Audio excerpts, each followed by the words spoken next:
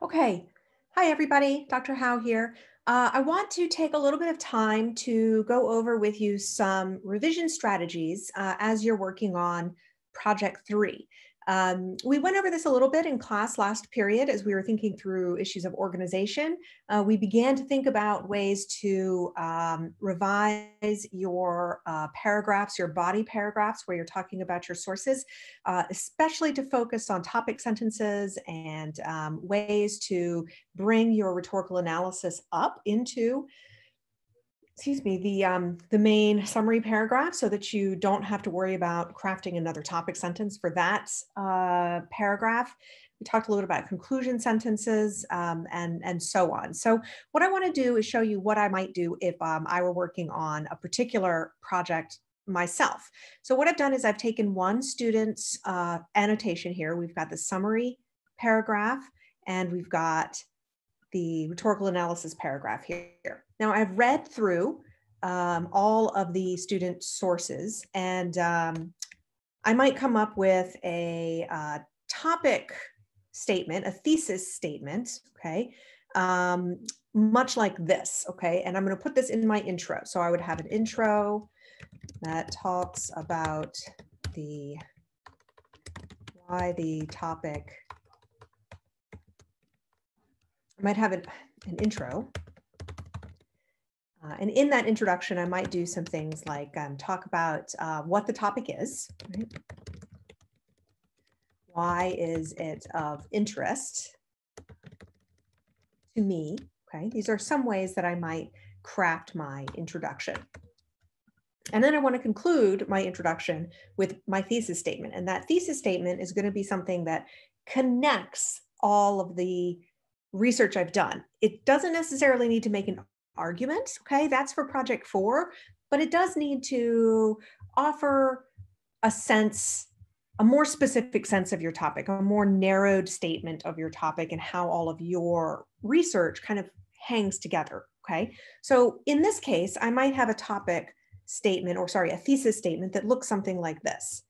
Current vaccine development is complex and taking place on numerous fronts, though there is as yet no clear solution to the problem of the pandemic. Okay.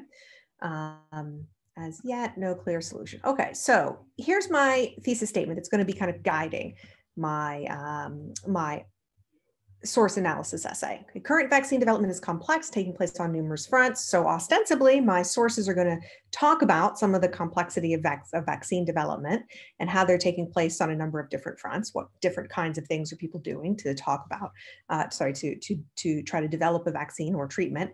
And this point that probably all of them are also making, there is as yet no clear solution to the problem. Okay.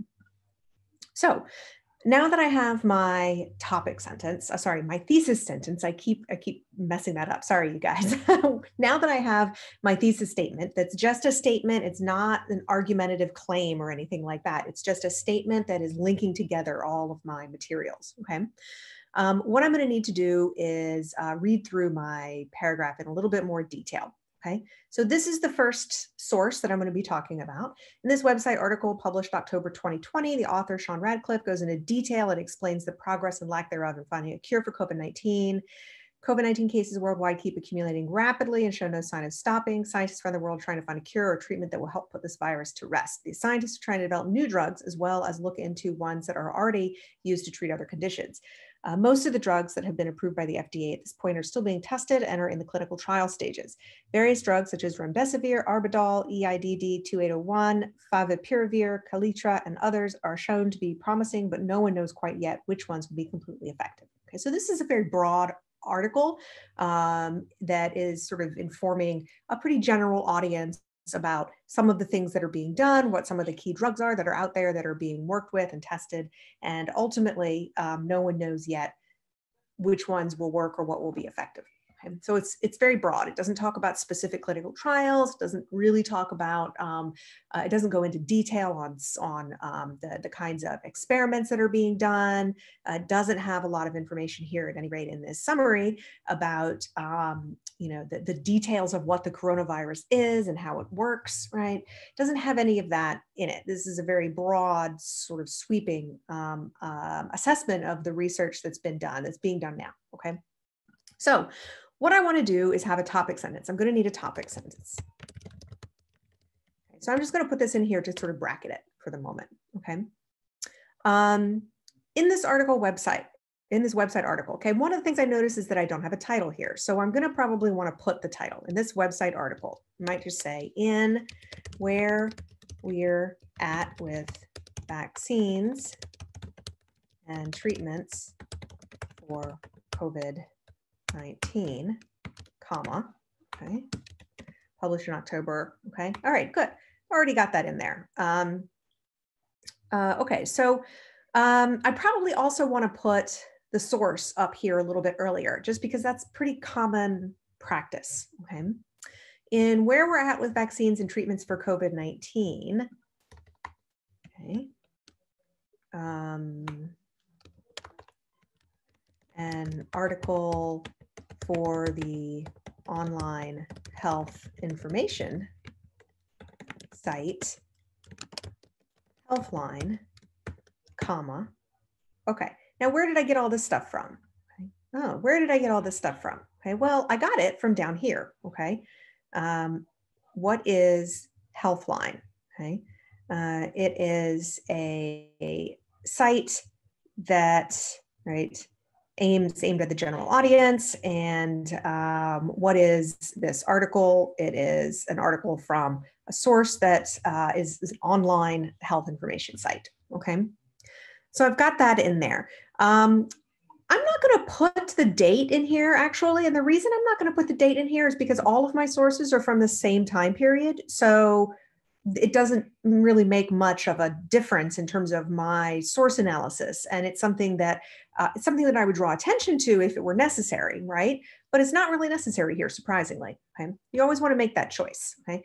All right, in where we're at with vaccines and treatments for COVID-19, an article with the online health information site, Healthline. Okay, now what do we do? Author Sean Radcliffe, I want to make sure we get his name right. According to the works cited, he's got an E on the end. The author, Sean Radcliffe, goes into detail and explains the progress. Okay, goes into detail is not very detailed, so I'm going to cut that.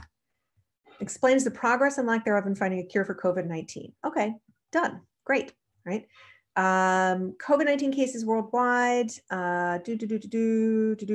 keep accumulating rapidly. Scientists trying to, okay, this to me reads very much like an introduction, okay? So I'm actually going to take this. It's not specific to this particular article. I mean, it's pretty common knowledge and all of the articles will touch on it. So I'm actually going to take this and I'm going to put it up here in my introduction, okay? I'm probably going to put it up here. COVID-19 cases worldwide, okay? What is the topic, right? Now I've got sense of what my topic is, so I can get rid of that, okay? I still want to add why is it important to me, okay? But that'll be something that I'll add in just a sec, okay? Or later. All right, so let's go back to this paragraph. So now it's unfortunately shorter. Well, that's no good, right? Sean Radcliffe explains the progress and lack of finding a cure for COVID-19. Okay, I probably wouldn't want to just start by saying these scientists, because we don't know really who the scientists are yet. Okay, which scientists? Remember, we cut that, we moved it up here, scientists around the world, right? So that means this doesn't quite work here. Okay, so what we probably want to do is explain a little bit of something more in this sentence. Okay, so I'm actually going to go dip down here into my rhetorical analysis section. I'm going to see if there's anything interesting here that I can use as an introductory clause.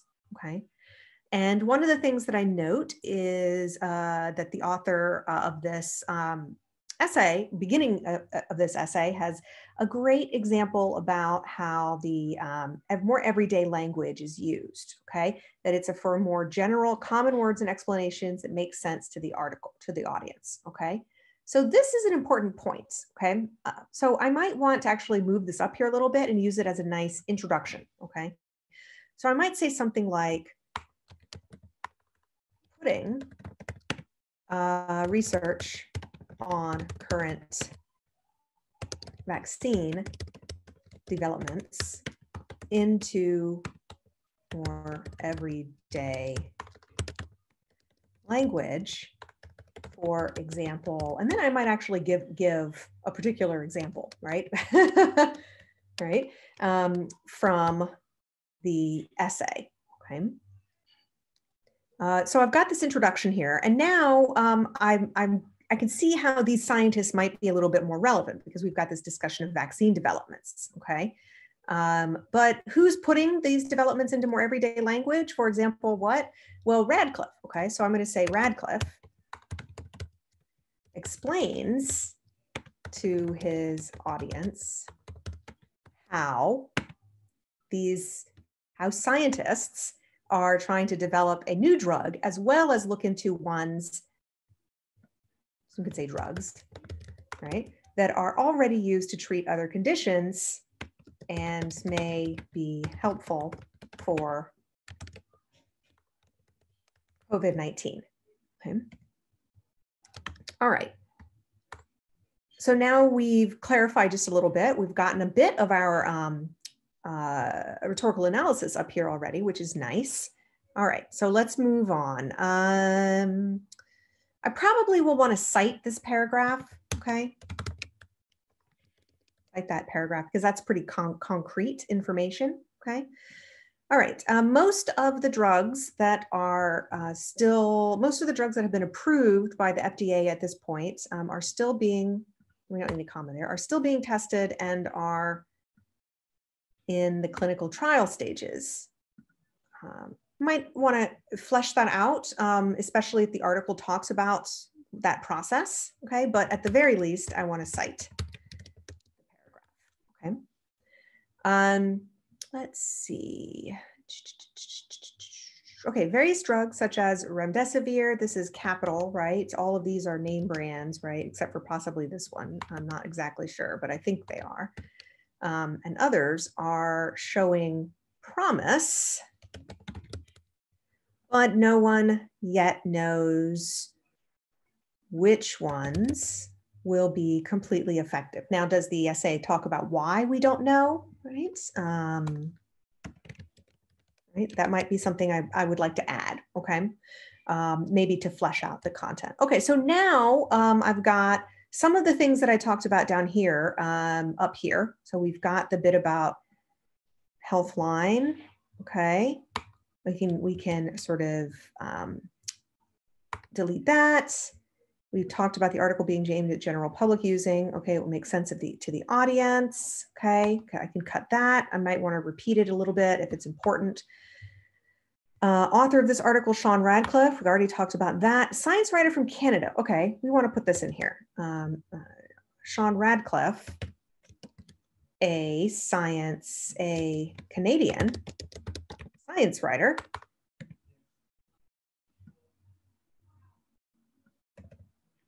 Okay, Sean Radcliffe, a Canadian science writer. We could tweak this too by saying things like, let's see, and Healthline, we could say Canadian science writer Sean Radcliffe, because obviously he's the author, right? And that can simplify some things a little bit. Okay, good. So now we've got this bit done. Okay, we've got this stuff about facts and statistics and research. Okay, well, we've already kind of said this up here, right? Putting research on current vaccine developments, okay? Using facts and statistics. Okay, this is probably something that I'd want to say a little bit more about, okay? Because it's most likely going to have something to do with content, all right? So uses facts and statistics. Is there a way to add some of that information up here? Not just the fact that he uses facts and statistics, right? But what kind of information does he actually say, right? Radcliffe explains to his audience how scientists are trying to develop new drugs. Okay. I might add a bit here about using facts and statistics from where, right? Who, right? What, right? read through, we could say through his facts and statistics, right? We learned that what? Right. So I might add just a little bit more content up there about the nature of this research that's happened. Okay, so that is something that I want to add a little bit more up there. Research on vaccines, okay, good. So we've talked about that. The goals. Okay, so here's his purpose. Okay, so we probably want to add a paragraph, a conclusion sentence. Maybe that can be in our conclusion sentence. Website based in the US. Okay, we don't have that yet. We don't have the idea that this is a website based in the US. And is health related content and tools. Okay, so now let's think about our conclusion sentence. All right, health line, comma, a popular US based website for health related content and tools geared towards a general audience, comma, provides reliable but accessible. So that way I'm going back to this idea of the general audience, okay? Reliable but accessible information, okay? On these strides that scientists are making on the path to finding a cure for COVID-19. Okay. Geared toward general audience, US based. Okay, so now we've got all of this stuff done, okay? And I have a paragraph that's a little bit shorter than both of mine together, but it's been fleshed out and connected in a little bit more detail. Now I still do have to add this extra sentence here, right? What do we learn? What are these facts and statistics that he's actually talking about, right? And what does he say with them, okay? And then I might also want to add an explanation here, okay? So when you're reading through your summary, you may want to ask yourself, is there something here that I need to explain a little bit more, okay? Is there something about this sentence that makes it a little too general and the audience may not exactly know what I'm talking about? That's usually a good sign that you need a little bit more content, okay? All right, so I've got my topic sentence, I've got my conclusion sentence, okay? I will have my works cited down here. And remember, I'm gonna have two more sources for a total of 3 that I'm gonna talk about, okay? So works cited, put that in the middle. All right, so now I've got the beginnings of an introduction paragraph. I'm probably gonna have a paragraph like the assignment says, discussing your research process, right? Be concrete about terms used, revisions to your search terms. I can't write and talk it. I can't type and talk at the same time. So I'm sorry. This is be concrete about the terms that you've used, the revisions to the search terms that you may have done, how you identified and selected results, whether you had or used any features of the database or Google search to help you narrow, right? And so on, okay? So now you have a paragraph of introduction, a paragraph discussing your research process, and then we're gonna start with this essay that's very general, okay? And we're gonna learn a little bit about that context, okay? And then I would move on to the more complicated, right, sources that I found that talk about slightly different things or more nuanced things or particular studies and so on, okay? And I wanna keep in mind where there might be places of overlap. So if I remember correctly, this was one idea that was an overlap, okay? I saw in another summary. And this idea about clinical trial stages, other trials, like other experiments and studies that are being done, was also something that I saw in one of the other summaries, okay, if I remember correctly. So that that suggests to me that there might be some possible transitions that I can mine here, okay?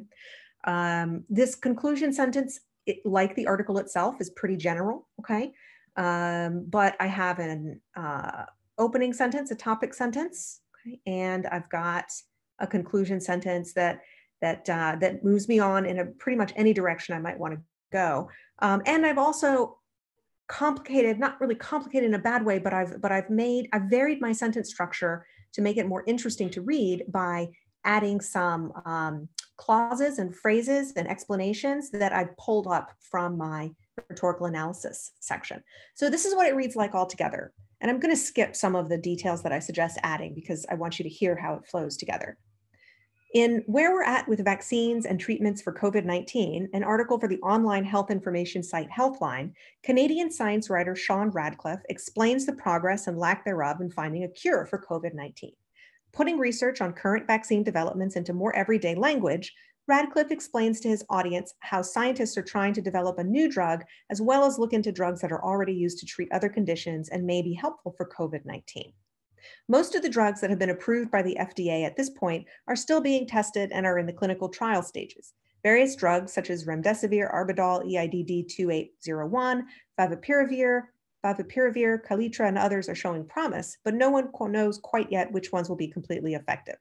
Healthline, a popular US-based website for health-related content and tools geared toward a general audience, provides reliable but accessible information on the strides scientists are making on the path to find a cure for COVID-19. Okay.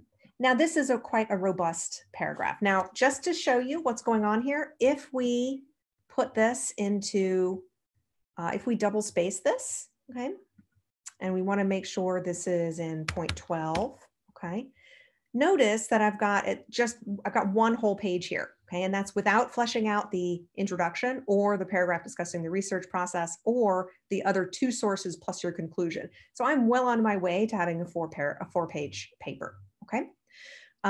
So I wanted to share that with you so that you can see what techniques and strategies I might use and I might encourage you to use as you move forward in this process. I hope this has been helpful. Please let me know if you have any questions, and I look forward to seeing your drafts.